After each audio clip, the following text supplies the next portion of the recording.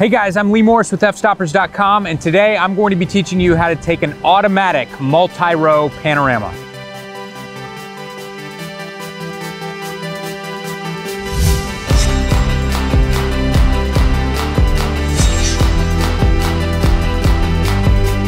Now let's say you want to take a large landscape photograph and print it on the wall, and you want the most resolution possible. This is the best way to do it. In front of me here is Syrp's new motion control kit.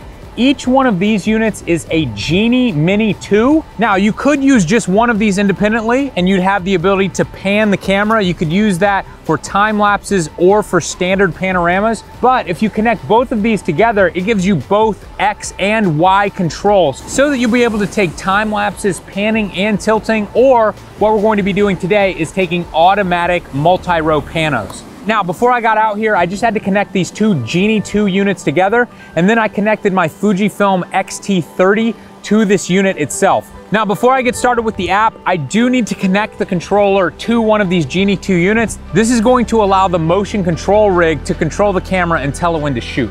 Now, I'm gonna open up the Genie 2 app, and in the upper right-hand corner, I'm going to click on the connect screen. You'll see the pan and tilt option here. I'm going to connect to both of these. And then I'm going to click on Create Content and Panorama. Now the first thing I need to do is set my camera sensor size. I'm going to set it to APS-C because I know the sensor size of this camera. If you don't know what your camera is, check it out online. It's really easy to find. Camera's focal length, I'm going to set that to 35 millimeters and then make sure I zoom in to 35 millimeters on my lens. Aspect ratio, I'm going to be shooting at 3.2, orientation landscape. And now at this point, we just need to set our start point and our end point. I'm going to move the camera and let me get a correct exposure. And then I'm gonna move down to the bottom right-hand corner and set my end point. Now at this point, I can just tap end and done. Now on this last screen here, we can see how many shots the pano is going to take. It's cool that it does this completely automatically based on your sensor size and your millimeter that you choose for your lens.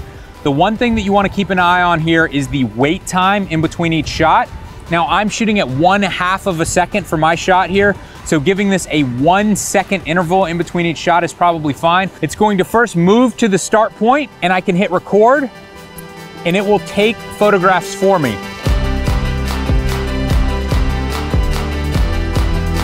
Now keep in mind, you always want to shoot in full manual, and something else that's super important, you want to lock your focus as well. So make sure you flip your camera into manual focus or else you're gonna miss focus on one of these shots. Now, in my example here, I'm shooting at 35 millimeters. Keep in mind that the more you zoom in, the more photographs it's going to have to take to capture the scene. I'm also really exaggerating the scene and I'm shooting far wider on the top and the bottom than I think I want. Remember, it's just extra data. We'll be able to crop in and post if we want to, and we're gonna have so much resolution to play with.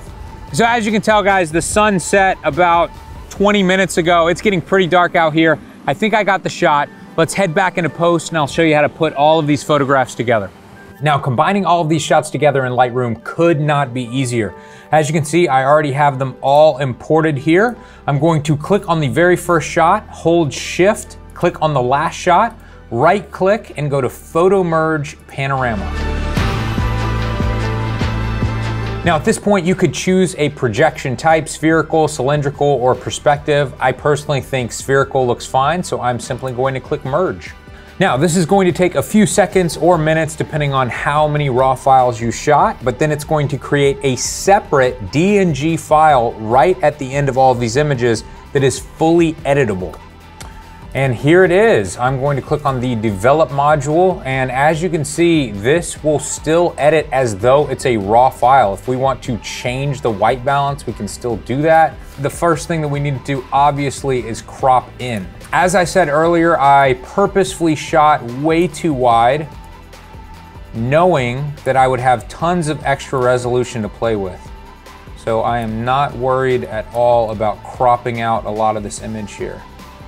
Now, of course, we can do standard global edits easily in Lightroom, but if we want to do more fine-tune editing, we can simply right-click, edit in Adobe Photoshop CC 2019.